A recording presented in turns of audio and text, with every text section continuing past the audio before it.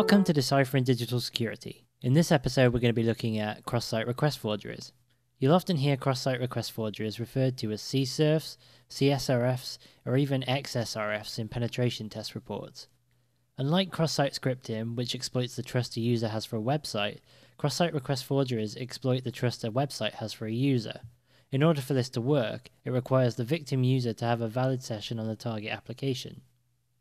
Let's take a look at CSRF in action. The attack takes a bit of planning. First of all, the attacker must observe or make a very clever guess of the format of the request the target application is expecting.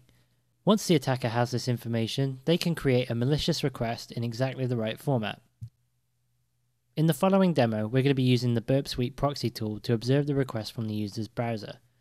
This is for clarity only and doesn't actually form part of the attack, although using a proxy is a great way for an attacker or pen tester to learn how an application works. On the left of your screen, you can see a payroll management page from our vulnerable application. To the right, you can see our proxy server. This is configured to trap the requests from the user so that we can observe them. Let's try making a request from our browser to the app. We'll make a simple change to the bonus amount on this person's employee profile. As soon as we hit the submit button on the form, the request is trapped for us in the proxy. The proxy shows us that the request is an HTTP POST request to the PHP page updateprofile.php. You can also see the user's session cookie containing a session ID. This is how our application knows the user that it's working with. Remember this, it will be useful later. Finally, we can see the post data. The post data is a long string of field names and values that we're passing to the application in our request. Hitting the forward button on our proxy, we release the request to the app. Our browser then makes a couple more calls to complete the transaction and navigate us back to the landing page for the payroll system. You can see that our employee's bonus amount has increased as a result of the form submission. So now we can see how our application works under normal circumstances. Let's demonstrate how we can use a CSRF to forge requests to our application. In this scenario, Dolores, one of our developers, decides they want to trick the payroll system into adjusting their bonus amount using a CSRF to make it look as if the change was made by a payroll administrator. The developer hides some CSRF code in another application and waits for our payroll admin to pay a visit. If you look to the left of the screen, you can see the code that the developer has added. Essentially, it's an HTML form with completely hidden inputs and pre-populated values. The action value on the form is a call to the same updatepayroll.php file that we saw earlier. We should also notice that the bonus value has been set to 15,000, way more than this user's current bonus. Towards the end of the code we can see some JavaScript, which will submit this form automatically. So now, let's play the role of the payroll administrator. We're visiting the other application with the hidden CSRF code. Of course, we have no idea that it's there. Still with our proxy enabled, you can see the standard GET request to this host that's made by the victim's browser.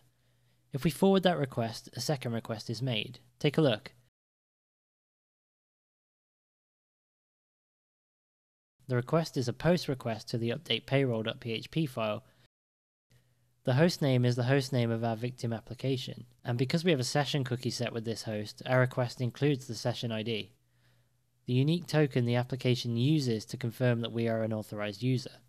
Finally, we see the post data string, which includes our new bonus figure. We forward this request on in the proxy to allow it to complete. As the application flow completes, we'll return to the payroll landing page. The result? Dolores now has an increased bonus thanks to a cross-site request forgery.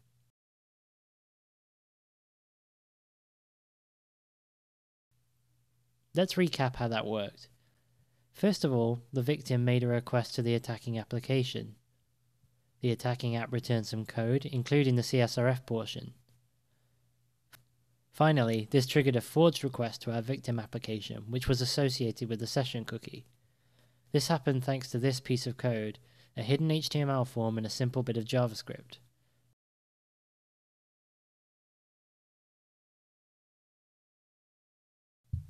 So how do we prevent cross-site request forgery scenarios like this one? First of all, we should ensure that every form submission in our application requires some sort of random token that is impossible for an attacker to predict. Secondly, for any transaction that may be considered sensitive, we should request that the user re-authenticates before we complete the submission. This should include any kind of financial transaction. Finally, always make sure that session cookies expire. More sensitive applications should use a shorter session expiry time. We just covered cross-site request forgeries, an attack mechanism that exploits the trust a site has for a user. We demonstrated a cross-site request forgery using a forged post request. Finally, we looked at some tips on cross-site request forgery prevention.